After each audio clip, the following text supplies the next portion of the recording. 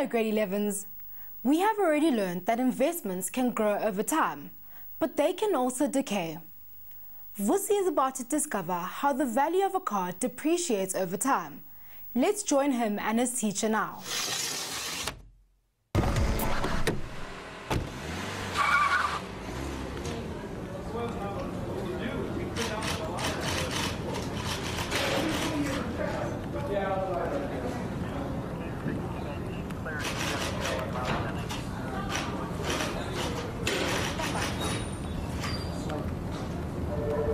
Good morning, sir.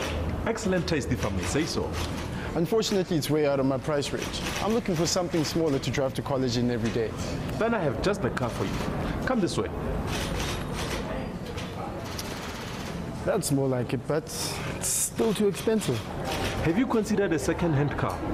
We have a wide variety in excellent condition. Please come with me.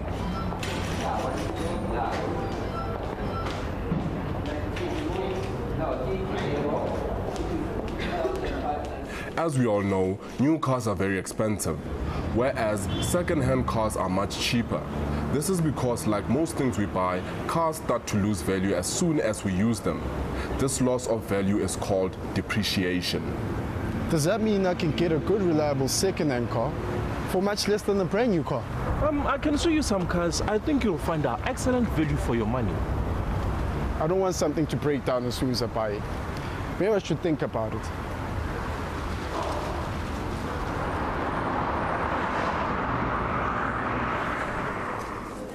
How did the car engine go? Looks as if I can only afford a second-hand car. That's fine, but you'll need to check on its condition very carefully. Also, we have some mathematics that can help you decide on what the value of the car should be. How do we do that? Let's have a look. Let's start with the price of the new car you saw today. It was 80,000 Rand new, but suppose it depreciates at 15% per annum. Well, we can work out what it will cost after a year. What do you mean it depreciates by 15% per annum? This just means that the car will be worth 15% less than the 80,000 Rand after a year. I think I can work that out. 15% of 80,000, that's 12,000. So the car would have lost 12,000 Rand off its value after only 1 year. That's a lot. It is a lot. This means that the car will only be worth 68,000 Rand at the end of the first year. That's too much for me. What will it be worth after 2 years? Do I have to subtract 12,000 Rand again? That's a good question, but it depends on what kind of depreciation we're using.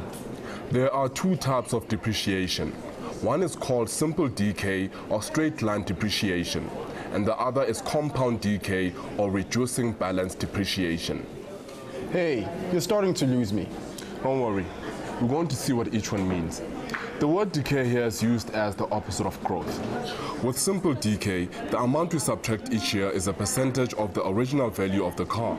So for this car, we would subtract 12,000 Rand for every year of the car's age. Isn't this the same as simple interest? Spot on, Vusi. For simple interest or simple growth, you added the same amount of interest for each year. So your total amount was increasing by the same amount per annum. Now we're working with the amount that is decreasing each year. So we need to subtract the same amount each year. Now let's use simple decay to work out what the value of the car will be after 5 years. Okay, but I'm not sure if a 5-year-old car is reliable. Well, let's see the numbers first and then you can decide. It helps to use a table to record each new value. To start, the car is worth 80,000 Rand. After 1 year, it is worth 68,000 Rand. If we subtract 12,000 again from this, we will get its value after 2 years.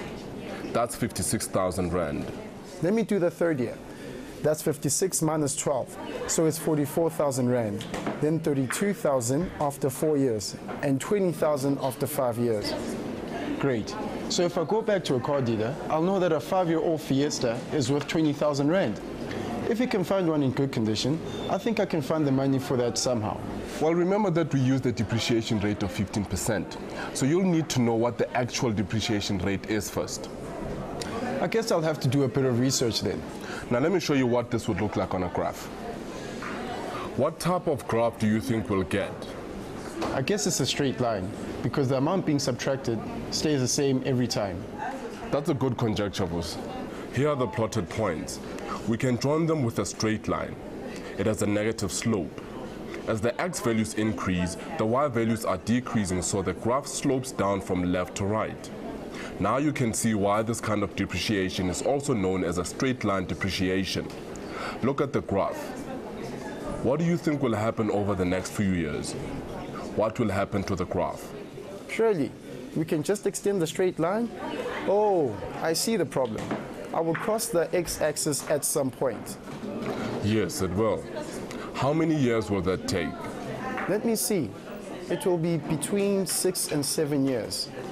Right, and what will the car's value be at this point? The car will be worth nothing. Can that be right? Well, that's where we have to remember that the graph is only a model for the situation.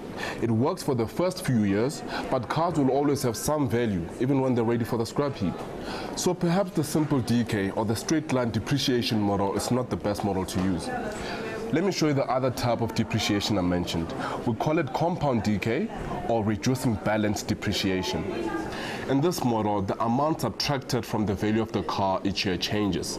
It is a percentage taken off the reduced balance at the end of the previous year. It is not taken off the original value of the car. Let's take another look at your 80,000 Rand car and see how a reducing balance will affect its price over 5 years. We will use a depreciation of 15% per annum again. At the end of the first year, the car's value will still be 68,000 Rand as it was for simple decay.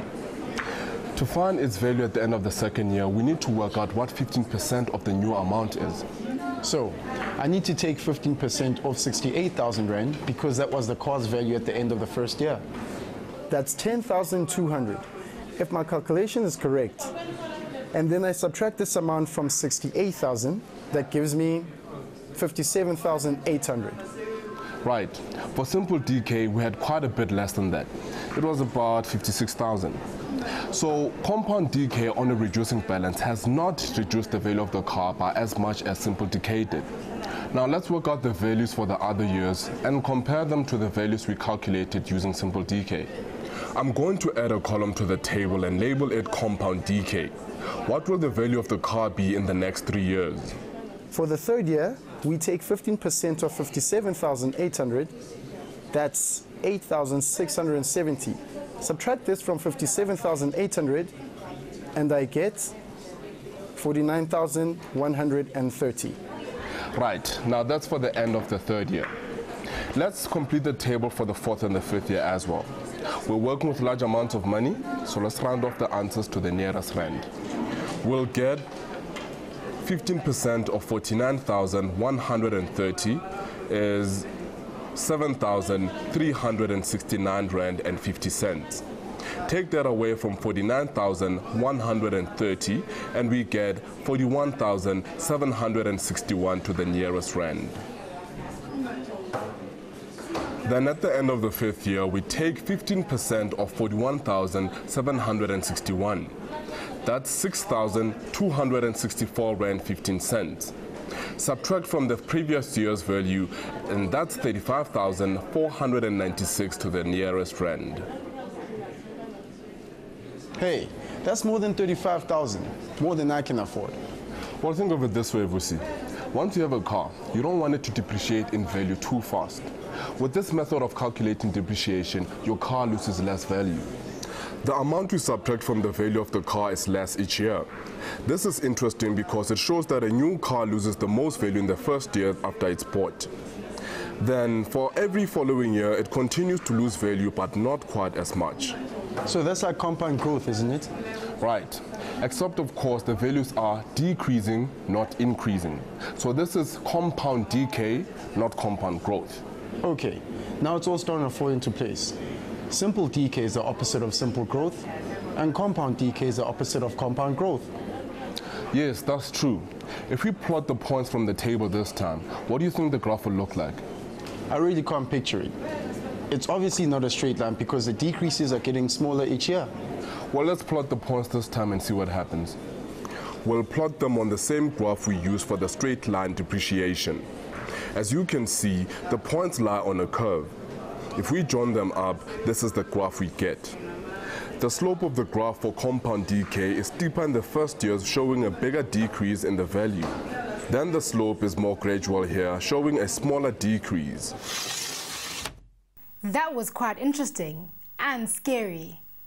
There are formulae that we can use to determine the depreciation of an item, and we will cover these in another lesson which you can find on our website, where you'll be able to learn even more about finance.